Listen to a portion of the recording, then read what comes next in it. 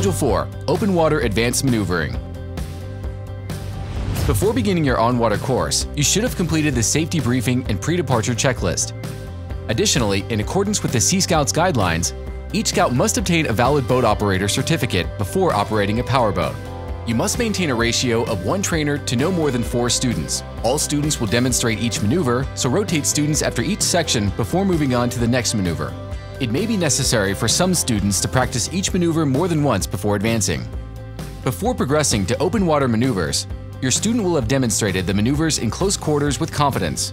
It is not uncommon for a student to repeat Module 1 and 2 before progressing to open water maneuvers. Assessing the confidence and abilities of your students accurately will ensure a safer boating experience. For Module 4, Open Water Advanced Maneuvering, it is important for you to have knowledge of your boat, including how it reacts in different situations, to safely teach boat handling.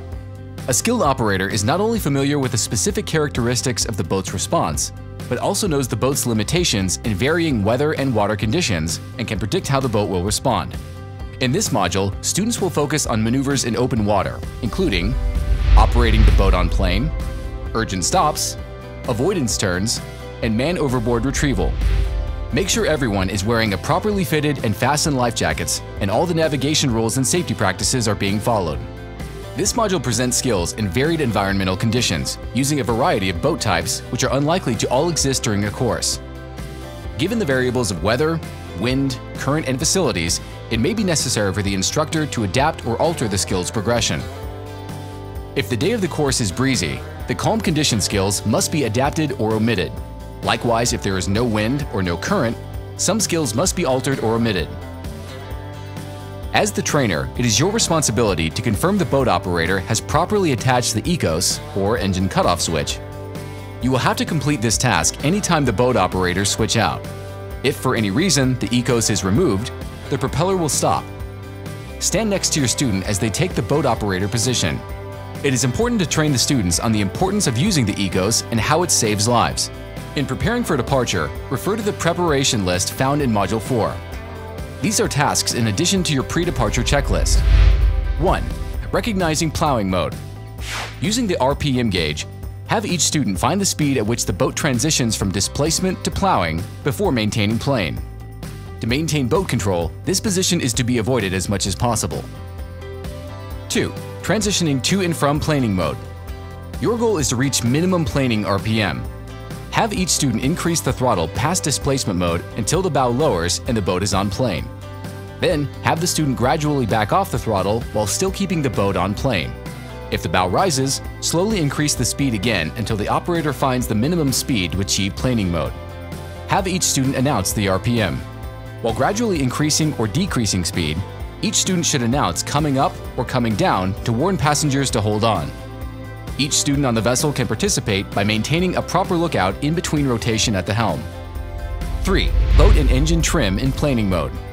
Once all the passengers and gear are weight distributed around the vessel, use the trim tabs and engine trim to correct the boat list. 4. Steering straight in planing mode. Have each student maintain the minimum RPM for plane. 5. Turning in planing mode. Make sure that each passenger and all gear are secure before attempting this maneuver. Progressing through this exercise, each student will demonstrate a wide and tight turn while maintaining minimum plane RPM. 6. Crossing waves in planing mode. By this point, you are creating your own wave/wake. Have the students cross at a 45-degree angle, then steer back towards a fixed object. 7. Stopping in planing mode. Each student will demonstrate a gradual and urgent stop from minimum plane RPM. Before each rotation, ensure that all passengers and gear are secure. Remind the operators to count to 5 when shifting from the neutral position to an opposite gear. Forward, neutral, 1, 2, 3, 4, 5. Reverse, neutral, 1, 2, 3, 4, 5. Forward. 8. Avoidance turns, S-turn on plane. Each student will have demonstrated this maneuver in displacement mode before progressing to planing mode. Ensure that all passengers and gear are secure. Emphasize that overcorrecting by turning the wheel too sharply can cause the boat to side slip at the stern, spin out. Using a floatable, throwable device as your object, have each student demonstrate avoiding the object. 9. Emergency stop, L-turn from plane. This stop may be necessary if the boat operator is suddenly headed towards a rock wall, for example.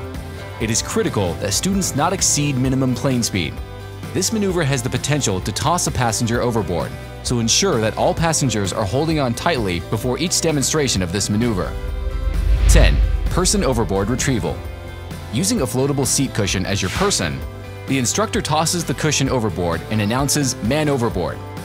While the operator turns the boat to retrieve the person, the other students can keep a watchful eye on the cushion and any possible boats in the area. You've successfully completed Module 4, Open Water Advanced Maneuvering. If your students have demonstrated the skills with confidence, they have successfully passed the Sea Scouts Powerboating endorsement. Thank you for your commitment to training Scouts with essential boat handling skills to help encourage a lifestyle that sets safety as a priority. A confident boater is a safer boater.